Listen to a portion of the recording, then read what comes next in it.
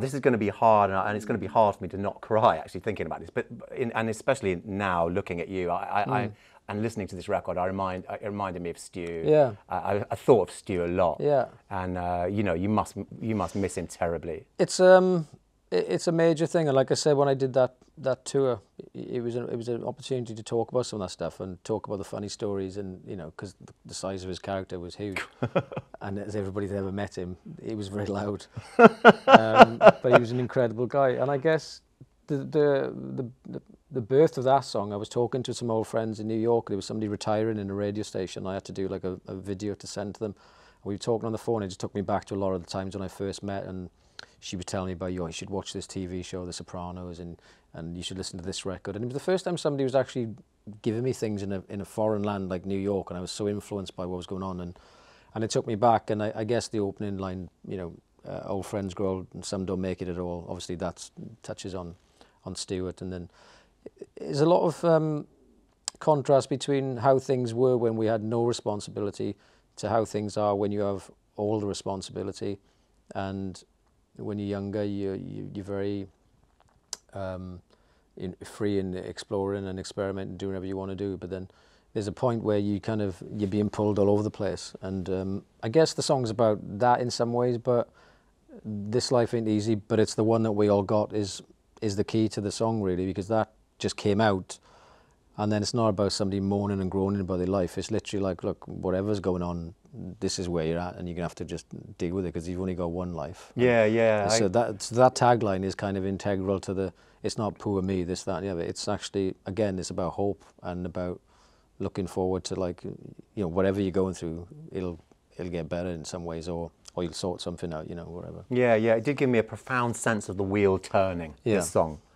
And but it again left me feeling, well, I am a very glass half full person, as you know, but it made me think, you know, looking, like you say, it's not woe is me, and your life actually must be much easier and happier now than when we were knocking about in the late 90s. Well, it was a lot simpler in the 90s. You know, it's a bit like the old Chris Robinson thing. You know, you leave house when you're 22, one bag, and then before you know it, you're walking around with a lot more bags on your shoulder. You know, so that's one way of looking at it. So there's a lot of baggage that comes with life as well. Yeah. So, but no, I'm in a very privileged and fortunate position with my family, particularly. You know, I love being a dad, and I love having my kids, and the family's important. And I'm lucky to be in a band that we all like each other and doing what we're doing and still being top of our game. And there's 15-year-old kids come into the shows and in the front row who just discovering the band on like Sail of V or something 2 albums ago, and then going back realising, oh, you've got 9 other albums. And that's heartwarming. So it's amazing. Rather, you know,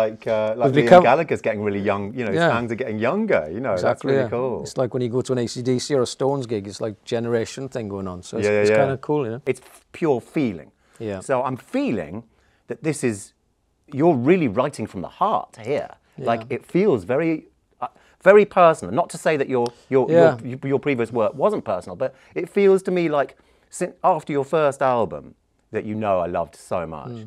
You were writing a lot through the glass of a tour bus or a hotel room, looking at other people. Yeah. This feels like it's very much you.